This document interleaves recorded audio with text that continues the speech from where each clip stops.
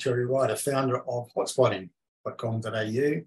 My special guest presenter today is Courtney of Plenitude Wealth, who is a member of Hotspotting's panel of partners.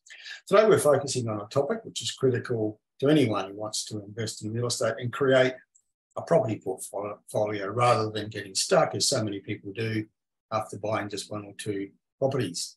Often what it comes down to is your borrowing capacity. Now, this is a topic on which I'm not an expert, but our guest presenter today, Courtney, certainly is. Now, today is going to explain how to uncover the game-changing potential of harnessing your borrowing capacity in the doubling game. Andrew, welcome. Thank you very much for having me, Terry. It's been a while since we last chatted. It's been far too long. Absolutely. So, talking more about it. Last time we did one of these together, you were focused pretty much on the doubling game. And I know that this is something that you're passionate about.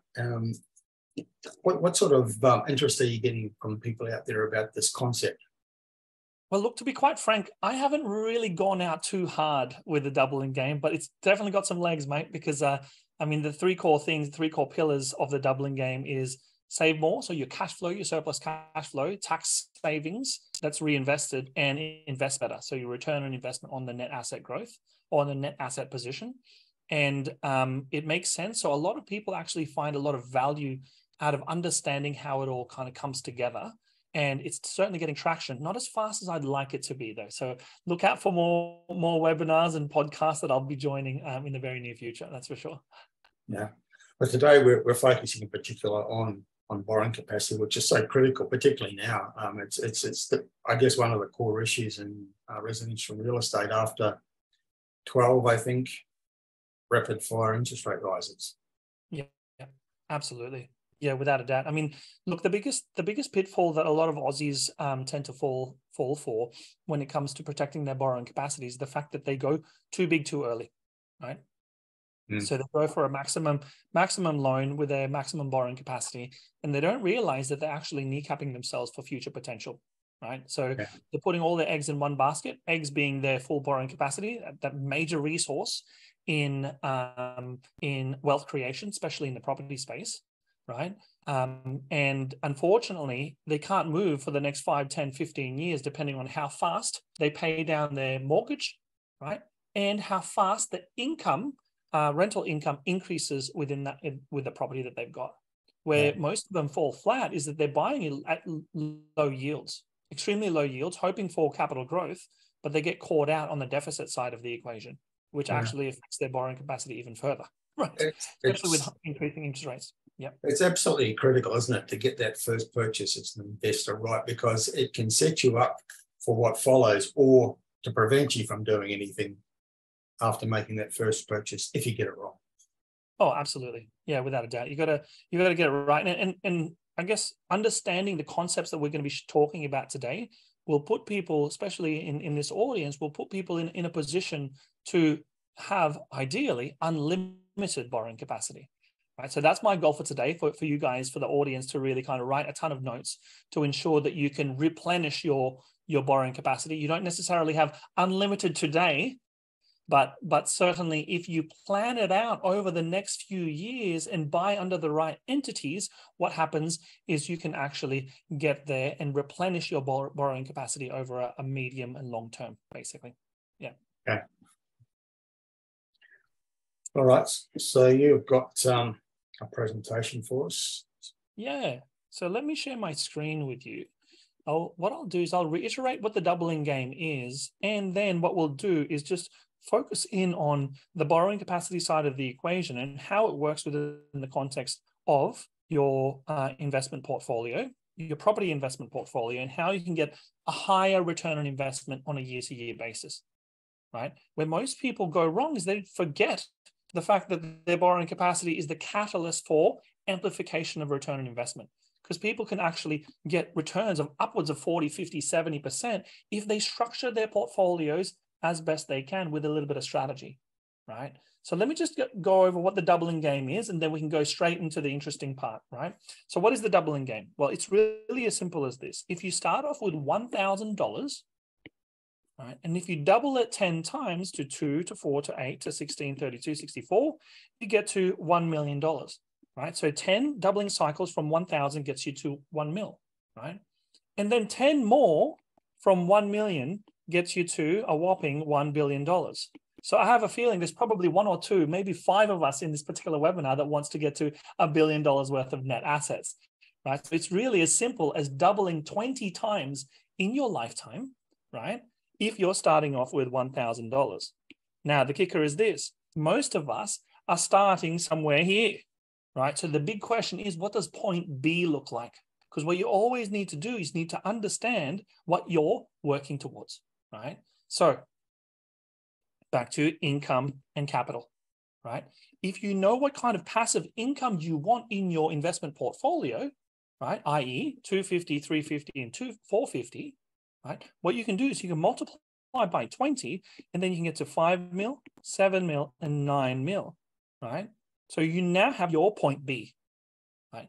And that'll determine what actions you take within what timeline to achieve these particular numbers, right? So first and foremost, you need to know what point A looks like.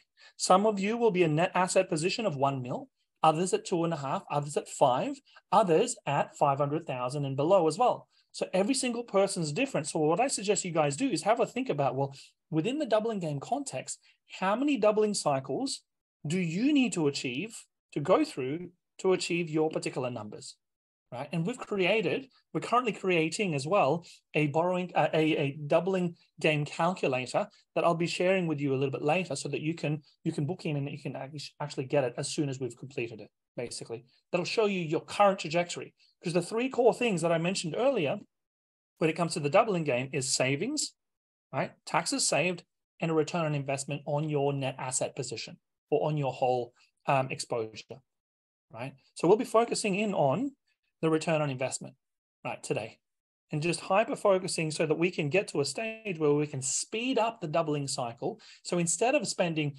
30 years to get to your targets, why not collapse time and bring it back down to 10, 15 years, right? Because if you can get a return on investment of 40, 50, 60, 80, 100% returns on your on the capital that you're investing, guess what? You can get there a hell of a lot faster, right? So Terry, do you remember me talking about the doubling game last time?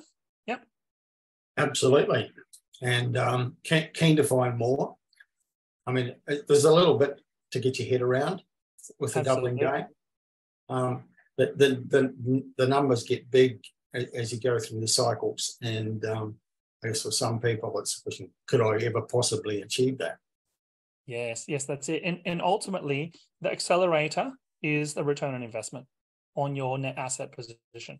So you have to ask yourself, what kind of resources are available to you? And today we're going to be going over your borrowing capacity, which is the number one resource to amplify the return on investment, especially within the property context, right? And what I always say is this: what you do in the first 5 years determines how comfortable you are in the next 10, right? So it's all about momentum building. If you can get that right, you can speed up the process dramatically and get to your version of financial freedom sooner, right? Now, some of you may remember that there are 3 parts to the portfolio journey, right? The first part is focusing in on growth assets, right? And then the next part of the journey, as you get closer to your capital targets, you're now playing the game to produce income from your investment portfolio, because you may want to start slowing down with work, going part-time or whatever it may be. Then the game becomes lowering tax payable, right? So this is a bit of a framework that I would love for the audience to kind of consider as they plan ahead, because some people got a 5-year time horizon, others have a 30-year time horizon, right? So you need to kind of work out which stage of the process are you in, and how much income do you want to have within your finances, so that you can make the right judgment call and the right moves to increase the likelihood of achieving success, right? So if we go through, I mean, the aim of the game is to speed up the doubling game, right?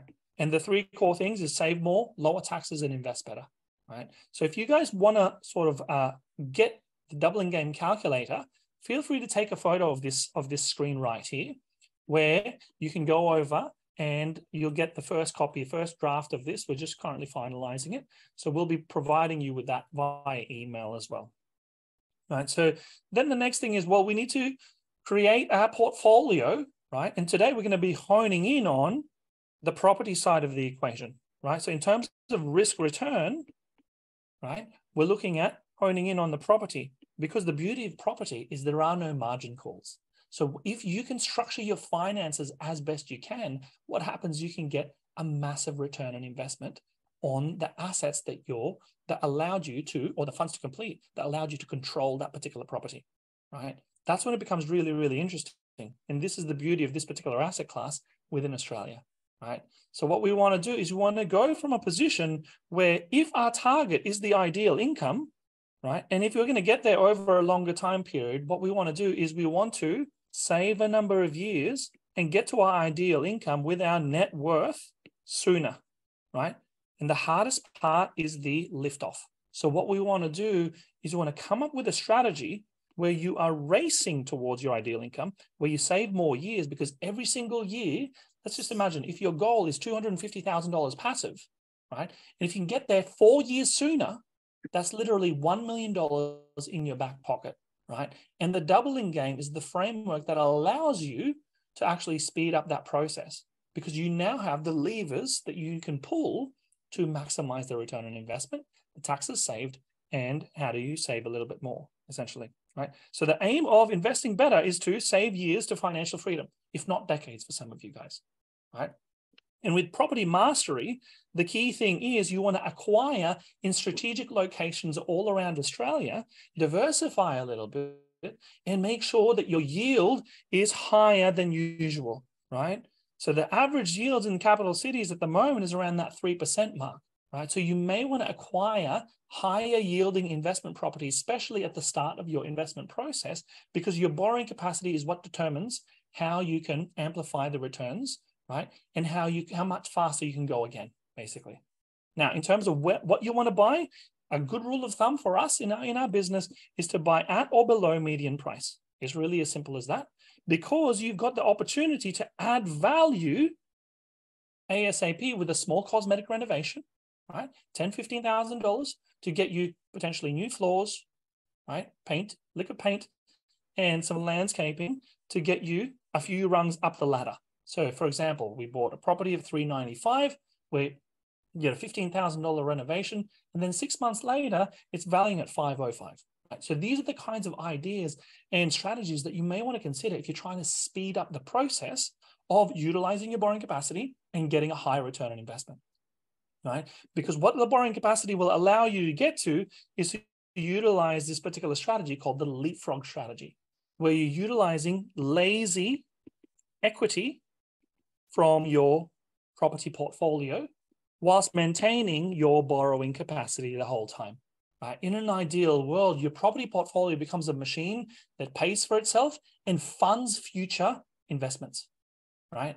That's the sweet spot. And where most people are going wrong is they buy the biggest home for the first one and they can't seem to buy the second and third because they're maxed out their borrowing capacity. And today we're going to be going over what strategies you may want to consider to maximize that growth of your property portfolio. Any questions so far, Terry? Is that all making sense, mate? It's all making sense. I just wanted to interject. Perhaps one of the key planks of what you're talking about is buying property with high yields. And it's probably pertinent to point out that this week we've just published a new report which actually addresses that. We've got a range of reports in the stable which tell people good places to buy for capital growth. But this new report specifically national top 10 positive cash flow hotspots, locations that have rental yields between 6 and 8%, but in locations which have also got good potential for capital growth, low risk locations, but with above average rental yield. So that is achievable if you know where to look. Yes, absolutely. And I'd get onto that straight away if I was looking to acquire something, because in the end of the day, it's amazing how much of a deficit you'll have if you're buying yields at 3 or 4%, or some people are buying at 2.5% at the moment, right? The deficit that you have on a $1.5, $2 million property with that kind of yield is quite a debilitating deficit in your hip pocket. And you also have higher entry prices. The good news for investors is that some of the places that are performing the best at the moment, the ones showing the best capital growth at present and for the foreseeable future, are those smaller capital cities or regional areas with lower entry prices and higher rental yields. Yeah, 100%. And that's the only way you could actually build up a reasonable portfolio, because you'll be stuck rolling the dice on 1, 2, or 3 properties if you go too hard, too fast in terms of the high value, low yielding capital city properties, basically. Now, a lot of people get stuck with that, right? One thing that I wanted to share is in terms of the mortgaging and financing, because property is just the vehicle, it's just the asset, right? Where the alpha or the outperformance comes from is how you structure your debt, right? If you can structure your debt accordingly, and every single person is different in terms of the risk they're willing to take, right? So for example, for me, my goal is to get to 70% loan to value ratio. I've got a client who's currently at 19% loan to value ratio. And I was telling them, look, I'd be more comfortable if we go for 30 or 40, right? Because you've got so much more time, you've got so much more upside to kind of chase after. So it's really a balancing act between how much cash flow you've got and how much time do you want and how ambitious you want to be, right? So by understanding all of these things, what happens is you start to build a bit of a plan of attack, because ultimately each and every property, right, with a long enough timeline, will get to a stage where it starts to pay for itself, right? So the negatively geared properties are where the expenses are higher than the rent, right? Obviously positively geared properties where the rent is higher than the expenses, right? Where the debt comes into it will determine how much borrowing capacity you get back, right? So I've been teasing you guys a little bit about the borrowing capacity side of the equation, but I just need to talk about the return on investment first, and then we can get into the strategies associated with getting your borrowing capacity back, right? So there are 3 core things in terms of debt to equity relationship. Where most people play is this, right? So they acquire a property, right? They've got high debt and lower equity, buying at 10, 20% deposit, maybe 30% deposit, right? So what happens is as equity increases, debt decreases, right? So that's the relationship over time. And typically over a 30-year period, it gets paid off, right? So this is the typical Aussie. The return on investment for deposit relationship looks like this. So on the capital outlay, right, the initial 5% deposit and on a conservative 5% growth, obviously Terry and his team produces reports to get you 7, 10, 15% growth on a year-to-year basis with the properties that you acquire today, right? This is very conservative numbers, right? So on a 5% growth over that 30-year timeline, what happens is as the debt gets paid, you revert back to the mean, which is a 5% return on investment in terms of growth only. We're now ignoring the income side of the equation, right? So we're just talking about growth here. So in the first year, if you put a 5% deposit down, you can get as high as 35% return on investment based off of a measly 5% growth on the property that you acquire. If you put in a 10% deposit, you're looking at a 27% return on investment. And a 20% deposit, we're looking at 21%, right? So what does it actually look like if you're getting 10% growth over time? Obviously, this jumps up significantly, right? Now, the second part of the equation is for people who want to maintain the debt levels as is, at interest only, right? So instead of paying it down, what happens is over a 30-year period, the debt stays the same, the equity increases. So what does that look like in terms of the return on investment on the capital outlay? Well, it looks like this. It's a little bit higher. The steepness of the curve is elongated a little bit, basically. And the mean or the return on investment at 5% is a little bit higher at 6.25 up to 6.55 over the long term percent growth, right? Because you've got a 20% loan to value ratio at the end of the journey, right? If you just kick the can down the road and if you go interest only and never pay that debt down, right? Then you start to play in the space where you're starting to elongate and get a good return on investment, a much better return on investment at the start of the process. Because the game that we're trying to play is trying to squeeze out as much of an ROI as possible within the first 5 years, right? So if you start doing that, suddenly you start to build more momentum. And the third and final one is where people sort of start to think, holy crap, I didn't know this was possible, right? It would be lifting up your property debt as your equity position increases. And this is where borrowing capacity, mastery of replenishing your borrowing capacity becomes very, very important, right? And what does it look like in terms of return on investment? It looks like this. So instead of reverting back to a 5% to 6% over the long term, you're now looking at 21% at an 80% loan to value ratio, or a 16% ROI over the long term at a 70% loan to value ratio. So what does it look like at 60% loan to value ratio? Well, you're probably looking at 11% compounding on the capital that you've got invested on your property portfolio. So the question that you have to ask yourself is, what is your current net asset return on investment, right? Because far too many people get that confused with the full portfolio, right? And they don't really know where they're heading towards, and they're sort of hoping for the best. They've got their fingers crossed. So your loan to value ratio can determine a lot of the returns that you end up getting, because that frees up some cash, some equity, so that you can go again. And where most people go wrong is they acquire under their names only, right? So the sweet spot is this. You want to be acquiring under a trust, right? Especially with high yielding properties that starts to pay for itself, right? Because then you can start to maintain the loan to value ratios at 80, 70, or 60%, depending on what kind of risk you're willing to take, right? Thereby allowing you to get a much higher return on investment, recycle the equity so that you can utilize and use this particular strategy, the leapfrog strategy, right?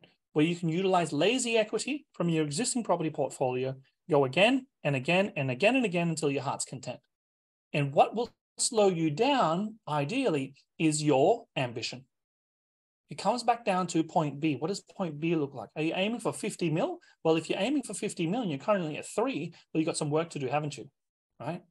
But if your goal is 6 mil and you're at 3 mil and you've got 20 years to achieve it, you probably don't need to do that much. So it all comes back down to, what are you trying to achieve and how many actions do you need to take to get there faster, basically. So by buying under a trust, what happens is the banks will start to consider, so right now, if you buy under a trust, they'll consider both of your full financials under the trust. But what happens is, as soon as that property becomes positively geared and it starts to pay for itself, the banks will sever the relationship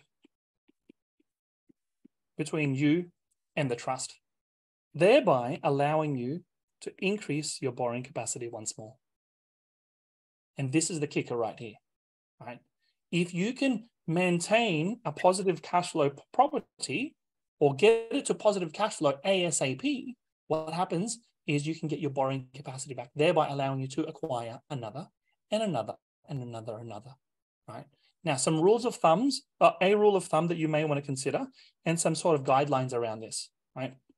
So with your borrowing capacity, the banks typically shade the rental income by about 30%, depending on which bank. Some banks go for 20%, some banks go for 30, 35, right? So if they go for a 70% shading, right, what you need to do is you want to make sure that you're acquiring high yielding properties and ideally under the trusts, right, to get your borrowing capacity back. Could you just clarify what you mean by 70% shading for those who may not understand what you mean by that? So the banks will look at your rent and only consider 70% of it when they're calculating for their borrowing capacity or for lending. So if it earns $500 a week, they're not going to put $500 a week into their calculation. They'll knock maybe 20 or 30% off that and consider $450. Correct. 400, 350. Yeah, exactly. It's pretty sad, right? So as a rule of thumb, right, if we're trying to work out how do we get unlimited borrowing capacity, we look at the rent that you end up getting from your investment property. So we can all do this right now. Every single one of us in this particular webinar, right? You rent, multiply by 70%. That equals your property income that the banks will look at. And then you divide it by the best interest rate right? And that determines the loan amount you should have for that particular property under your trust so that you can go again, basically, right? So let's have a look at an example, because obviously this is quite esoteric a little bit. So if we go for an example at $700 per week rent, let's hypothetically say, obviously we can lower this or increase it depending on where you want to be, right? At $700 per week, we multiply by 70%. And let's just assume a 6% loan is the best interest rate we can get at the moment. It means the loan that we've got is to get it at unlimited borrowing capacity or replenish your borrowing capacity. For this particular rent, we need a loan of $424,000, right? Now, if we look at the yields that you end up buying, and this is why I don't like buying low yields, right? What happens is this: the buy price on a 7% yield is $520, but on the buy price on a 3% yield is $1,210,000, right? And the loan to value ratios goes from 80%, 81% down to 35%. And where it hurts the most, guys, is the funds to complete, right? For the first one, if we want to replenish our borrowing capacity, we need to cough up $115,000 on the buy price of $520. If you're buying in capital cities at the moment and you're going for maximum borrowing capacity and you're replenishing your borrowing capacity, you would need to buy at a 3% yield a $1.21 million investment property with a loan to value ratio of just shy of 35%, with a whopping deposit of $827,000. That's the challenge, right? So this is why I tend to steer clear of low yielding properties at the moment, because you're hoping and praying for the best. And unfortunately, you know, there's a portion of the portfolio that may not perform as well as you'd like, right? So really that's the challenge. Now, one thing that I did skip a little bit earlier is this limiting factor called the debt to income ratio, right? Currently, they're playing around the 6 times your income, your household income mark, right? 6 to 8 times, it can go as high as 10 times as well, right? So they're quite conservative. So as soon as the pendulum swings, it'll open up more borrowing capacity for you, but we can only control what we can control. So what happens is, instead of, because what you can do is you can theoretically say, well, I'll just buy under my name, right? And just acquire properties and hold on for the long term, and suddenly they'll all be positively geared. But what happens is this: your debt to income ratio will be another bottleneck for a lot of Aussies out there, where they can't borrow more and they're stuck with where they are, right? So by having and acquiring under a trust, right, what happens is, like I said earlier, they uncouple the financials of the trust, because the assets within the trust actually pays for itself, thereby allowing the couple or the person, the investor, to replenish their borrowing capacity once more. Is that all making sense? Yeah, a few questions about trust and how you go about setting them up, where you go for that kind of advice. Is that something you're able to help people with or get them started? Yeah, of course. So we can absolutely establish some trusts up. A typical accountant or a lawyer can establish a trust for you as well, right? So what happens is there's an establishment fee, right? So the cost associated with a trust is the establishment fee and the ongoing compliance. So it really is, to kind of cut the long story short, it only makes sense for people who are serious about building their investment portfolio. Where people go wrong is that they sort of go into it thinking that they're going to get rich quickly, and then they realize, oh crap, it's actually not worthwhile, because the cost benefit analysis over a 1 or 2 year period just does not stack up, right? But over a 10-15, it changes the ball game completely. So you've got to think about it from a longer time perspective. The time horizon's got to expand out. Most successful investors are looking at a 15-20 year time horizon. Unfortunately, the majority of investors out there are looking for a 1 or 2 year time horizon, trying to get a quick win, right? So by changing your mindset around the trust, it makes the fee absolutely worthwhile. So who can establish? Accountants typically, and lawyers are the ones that establish these things. Another question, Andrew, about trust. asking, is there a particular portfolio size that the investor should have before establishing a trust? Look, it comes down to how much income that portfolio they've got, that investor has, right? Because debt to income ratio is a real deal, is going to slow your investment portfolio building down. Because if you hit a 6 times debt to income, let's just assume the household's earning 350K, right? Times 6, 350 times 6, we've got 2.1 mil worth of borrowing capacity for some of the banks with their policies, right? So for that particular person who's got 2 properties and with a loan of 2.1 mil, they're stuck now under their names. Whereas if one of these properties were bought under a trust, there is a chance if it's got enough yield, right, and the loan to value ratio is low enough where it starts to pay for itself, there's a chance that they can get 1 mil back of borrowing capacity, right? So it comes down to your income and how ambitious you want to be when building your investment portfolio. Because some people are happy with 3 investment properties. Some people want to go for 5, others want to go for 20, right? So it depends on what you're trying to achieve. If you want to go for a higher number of properties, the sooner you get into a trust, the better. Now, the problem with the trust is you can only go as little as 10% deposit down, right? You can't put a 5% nor do a guarantor under a trust at the moment, right? Now, policies may change, right? So banks' policies may change, but right now, you're looking at a 10% deposit. So for the hyper-aggressive people out there who are looking at a 5% deposit or a 100% deposit through a guarantor with their parents, let's hypothetically say, right? Trust is not available. So you have to pick and choose the best kind of properties to buy under your name versus under a trust, right? So if you're a high income earning family, when you buy a property under your name, in an ideal world, you want to be having a fairly sizable deficit, right, to maximize tax deductions, right?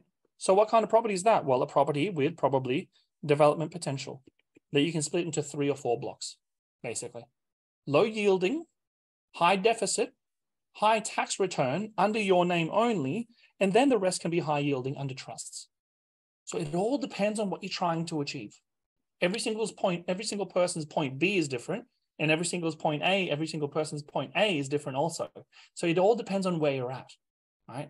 But you cannot ignore building an investment property portfolio with trusts and as entities that own it, basically.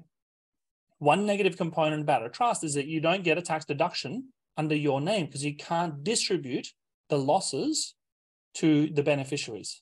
So it has to stay within the trust for future earnings. Right? And that's the challenge for a lot of short-term investors, you see. Cool. More questions?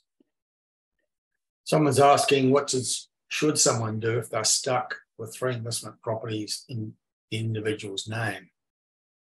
If they're stuck. So I'm assuming they're maxed out their borrowing capacity. That's probably what they're implying, yes. Yes. Well, one way of going about it is, unfortunately, paying stamp duty and moving one under a trust, right? Because they probably hit the debt to income ratio ceiling, right? So what you can do is you can change the ownership from a person to a trust. But the problem is you've got stamp duty payable. What does that equate to? Approximately 3% of market value. Then the question is, well, what is market value? So then you got to ask yourself, well, how can you get a valuation that's as low as possible so that you're not having to pay 3% stamp duty on the max market value? Because obviously it's a range. Until you actually sell it, right, you're never going to know what the actual market value is. So in an ideal world, you get 1 or 2 valuers to come through and you make the house as excuse my French, I was going to swear there, but as crappy as possible. Present it the worst way you can so that they value it as low as possible, therefore allowing you to transfer it under your trust and then just do a little spring clean, and hey presto, you got your house back and you're paying a lower stamp duty cost. That's one strategy to lower the stamp duty payable on the market value of the house, right?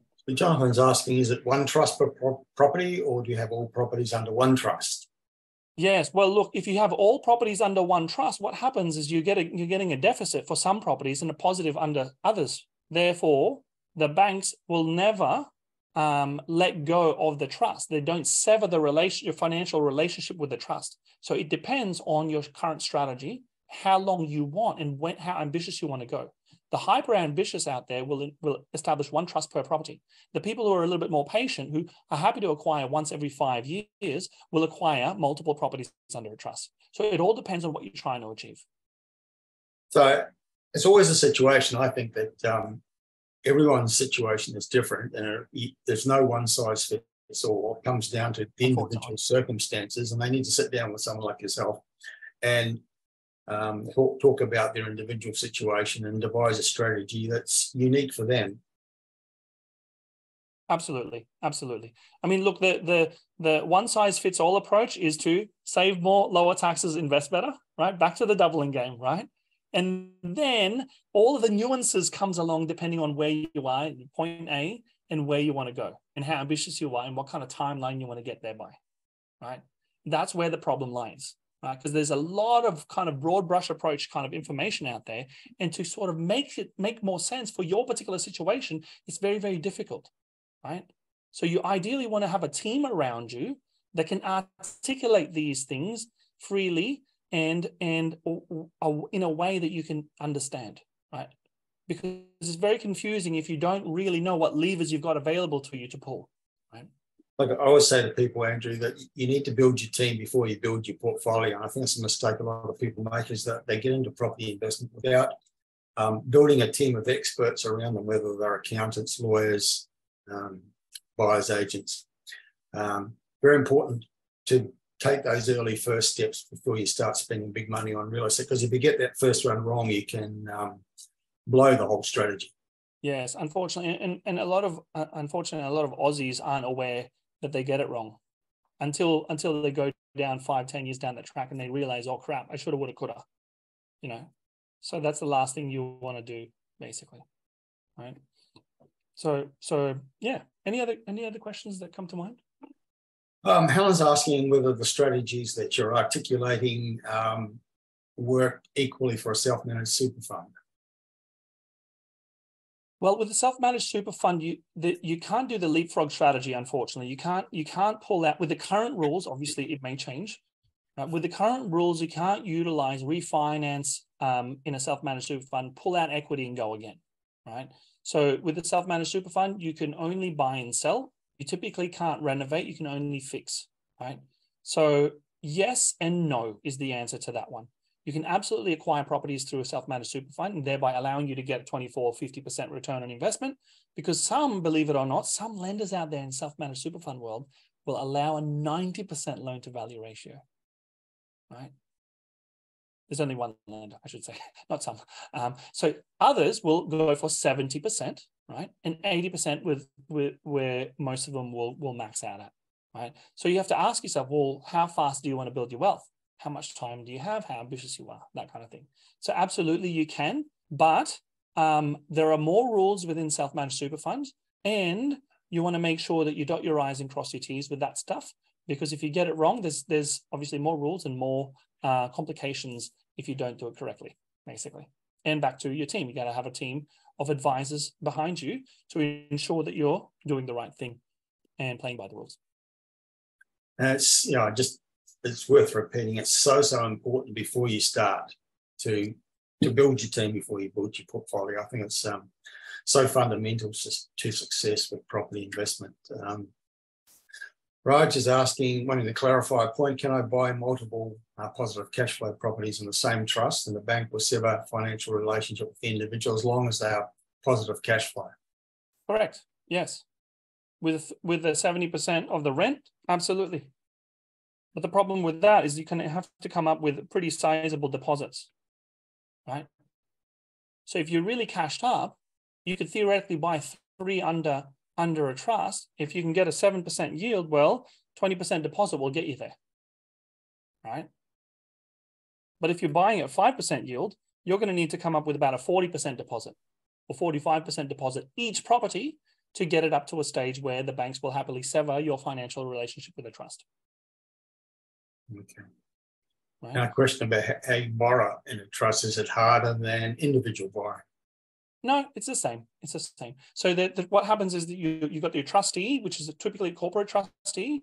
You and your partner, you and your wife, you and your husband, right, will be the directors of the corporate trustee and thereby guaranteeing the loan in the first place. Until such a time where the asset starts to fund itself, you're guaranteeing it, basically. Okay.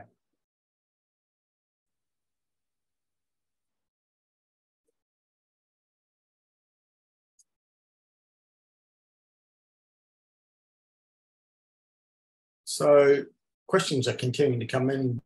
Do you want to continue? Have you got more? Yeah, I've got a few more kind of points to go over. Right, so a lot of the audience, I'm sure, are sitting in a position where they haven't maxed out their borrowing capacity. Right, so this is for those people who haven't maxed their borrowing capacity yet, i.e., the debt to income ratio is not at 6:1. Right, so for those kinds of individuals, what I suggest you guys do is have a think about what kind of lazy equity you've got sitting in your portfolio, right? What kind of return on investment are you currently getting from your net assets, right? And you may want to consider pulling some of the lazy equity out to invest under a 5% deposit, 10 or 20% deposit, depending on how much risk you're willing to take, i.e. cash flow burden or a deficit on a year-to-year basis, right? Thereby allowing you to amplify your return on investment, the third pillar of the doubling game, right? Because if you can bump up your return on investment by an extra $30,000 per year and not changing or just slightly changing your cash flow by $5,000, $10,000 per year, right? That will put you in a much better position, i.e. over the next 15 years, you could get as high, well, if you're conservatively kind of assuming 6% growth on a year-by-year basis, right? You can get as high as $600,000 worth of upside over a 15-year period, right? So the question is, well, why aren't you maxing out your borrowing capacity? And why aren't you strategically utilizing it so that you can actually get to your goals faster, right?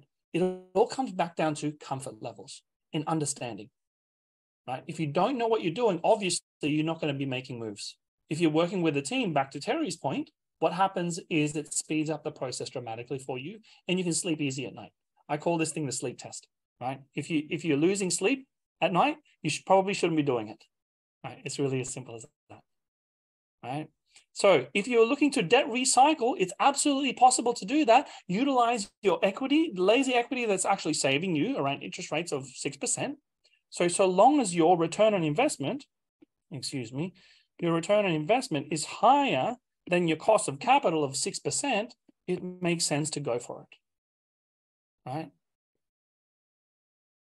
Because if you can get, let's say you acquire a $400,000 property, oops,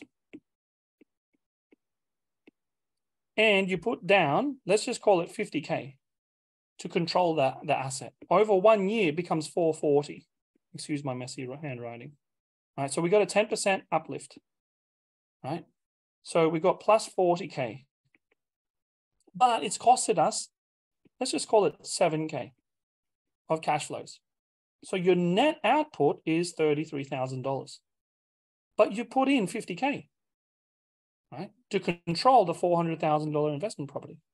So what return on investment is that? 66.6% return on investment. This is possible, but that's quite aggressive, right? Then the question is, well, what if you put 100K? Well, I'll take a 33% return on investment. Thank you very much, right? So it all depends on what kind of return you're after, how aggressive you are, and how much borrowing capacity you have left, right? And the beauty is, so long as you've got an exit strategy, you can play this game in your late 50s and certainly in your 60s as well, right? So for people out there who are keen to sort of kick the ball around and have a chat with me, I'm happy to spend 30 minutes with you, right? To go over your options, ask me as many questions as you'd like, and we can see where we end up, basically. Lots of information. Obviously, I've come at you with a ton of information with like a fire hydrant, right? So if you want to sort of get down to the nitty-gritty about your personal circumstance and we can look at it from the context of the doubling game. I'm happy to spend 30 minutes with you and just go over it step by step and see what your options are, basically. We've got a team of professionals in our business that allow you to maximize the opportunity that you've got in front of you with the resources that you have available, basically, right? And if the scan doesn't particularly work right now, what we can do is we can send you an email anyway, because we will get some emails, and we'll send you an email with the links to download that doubling game calculator, along with booking a time with me to go over your personal finances. Cool. Any other questions that come up, Terry? Lots of questions, Andrew. Here's one. Is the DTI based on personal and rental income and personal names only, or does it take into account trust income until it becomes positively geared? Yes, look, it's typically the full income in the whole portfolio. Some banks only look at your personal income. Other lenders look at the whole thing. So it all depends on the banks and their risk appetite at the time. Yeah. Okay.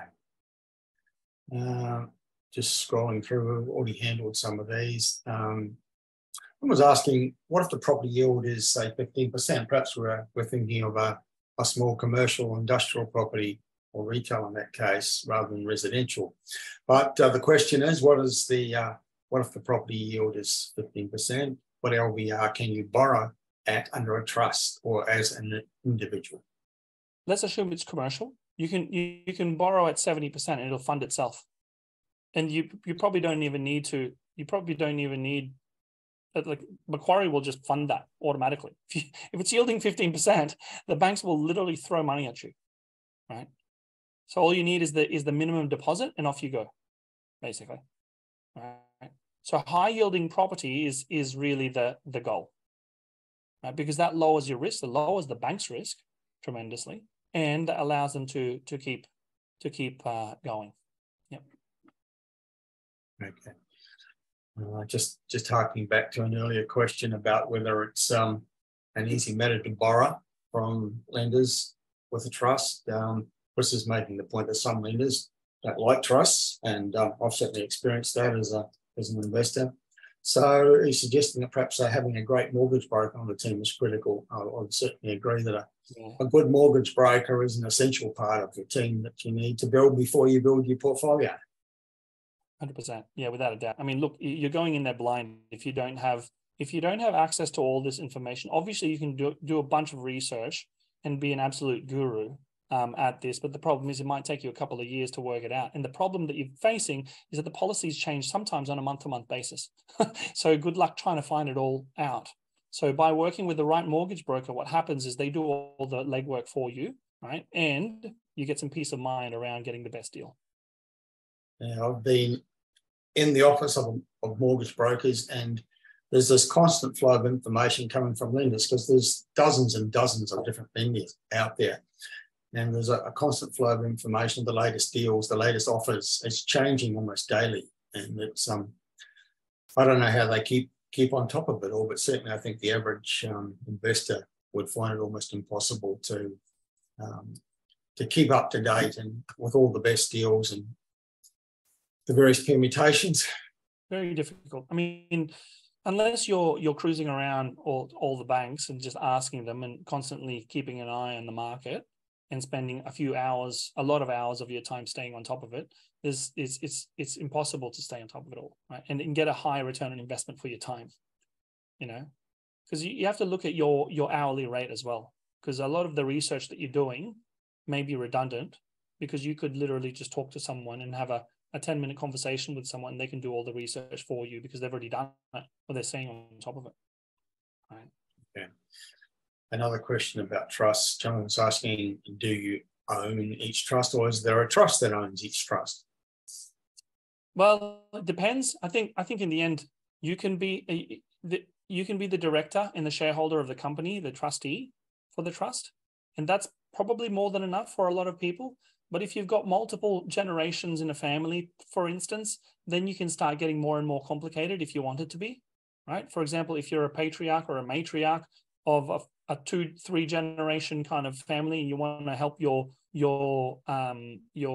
other generations set them up for the future, you could certainly make it very, very complicated, and build it up accordingly, and have it like trickle down or trickle up in terms of the ownership. Yeah, so that's corporate structuring basically. So absolutely.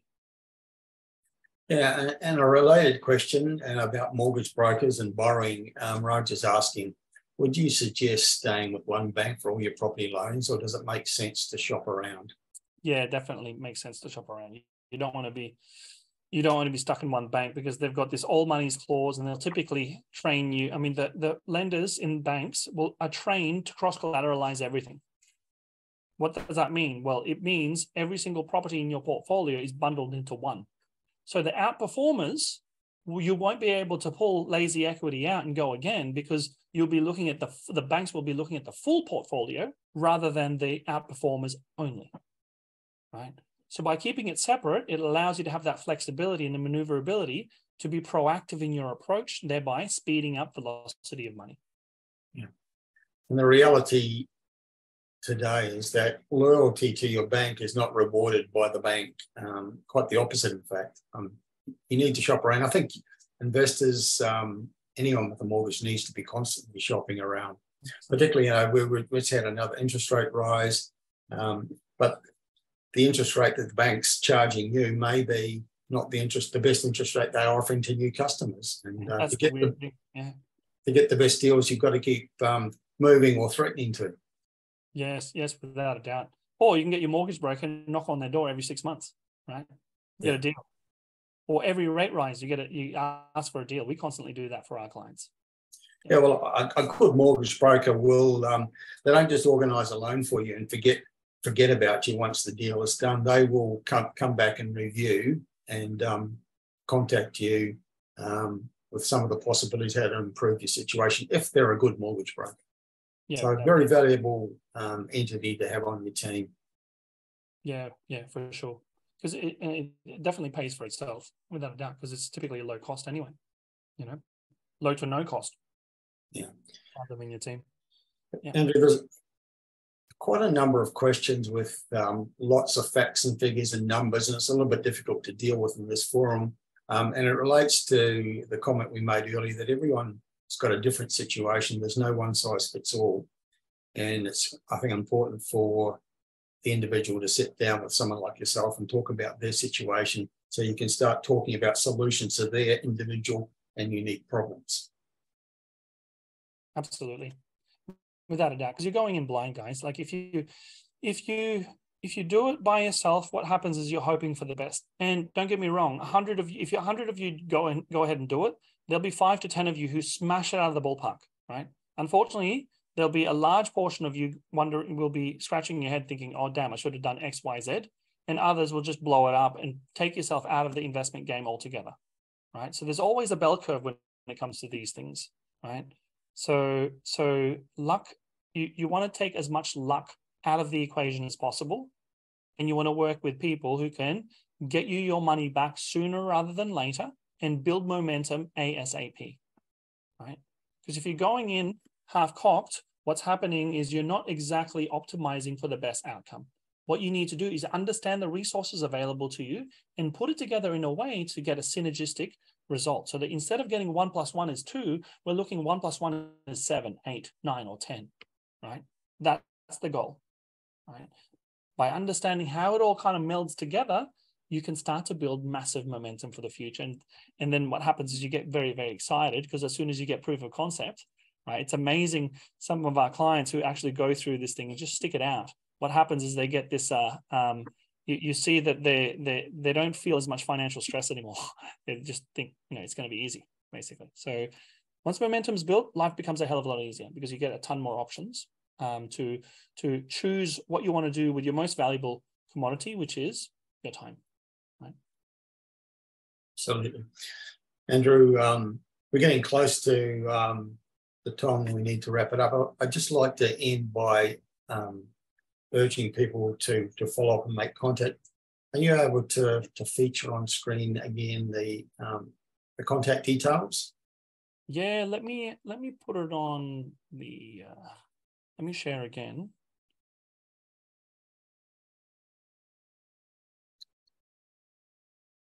And I'll also throw it in the chat box as well. plenitudewealth.com.au is our website. You can click on the Let's Chat button and we can have a 15-minute conversation. Otherwise, if you want to spend more time with me, you can go through and have a look at this particular QR code right here, right? And we can talk more, basically. So book in a time, we can go over your specific circumstance, and if we can add value, we'll certainly be sharing all the information that we've talked about today within the context of your situation. Right? Where most people go wrong is, unfortunately, they assume it's the same for them when in fact it's totally different. Right?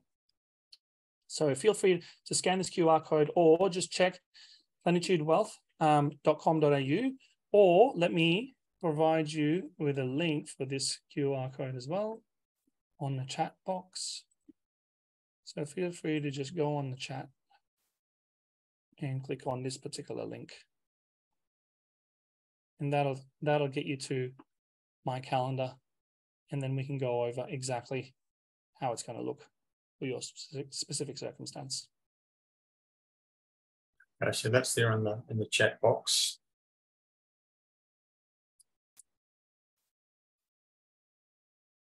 Okay.